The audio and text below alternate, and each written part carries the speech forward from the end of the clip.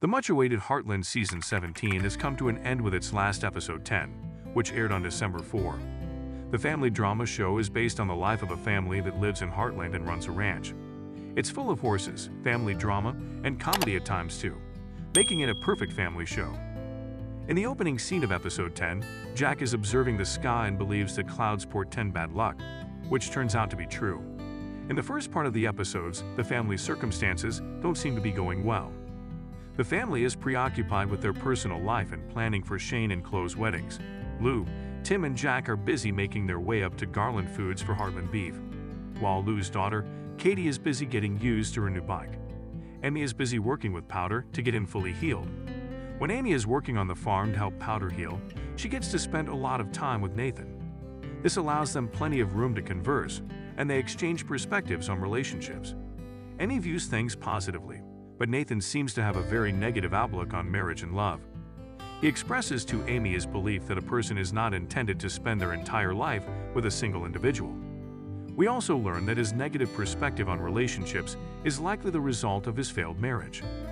By the end of the episode, Nathan and Amy had improved their relationship by finding points of agreement and understanding one another better. Since Fred was let go from his job, Lou, Tim, and Jack had to fight to settle a Heartland beef dispute with Garland Foods. However, the three never give up and persevere in trying to pitch their company to the new Garland Foods executives.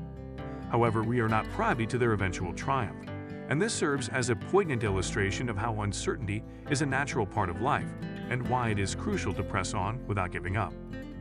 Before their wedding, Shane and Chloe overcome various obstacles and become more honest with one another, which only serves to deepen their love. Tension between the two grows as a result of Shane's uncertainty about moving to London after his wedding and his company's promotion offer. At first, there was some confusion regarding their decision. After much deliberation, the two decide against attending the wedding in London. In Heartland, they exchange vows to last a lifetime. We witness Shane and Tim having heartfelt conversations with one another, which obviously strengthens their bond. In addition to building a gazebo for Shane and Chloe's wedding, Tim is asked by Shane to be his best man. We witness Tim telling Shane how pleased he is of him in one instance. In this episode, the father-son relationship gets closer. This episode also demonstrates Katie's determination to learn how to jump from her bike, despite her first fear. She is inspired to try it, nevertheless, after spending some time with her family, and by the end of the episode, she is successfully learning how to jump on her bike, claiming victory. Without the entire family enjoying some priceless time together, how could a Heartland season come to an end? Yes, there is a scene in which the family rides a cattle in the episode, and it's their first time doing so in a very long time. Lissa asked them to do this because it was her birthday, and they complied.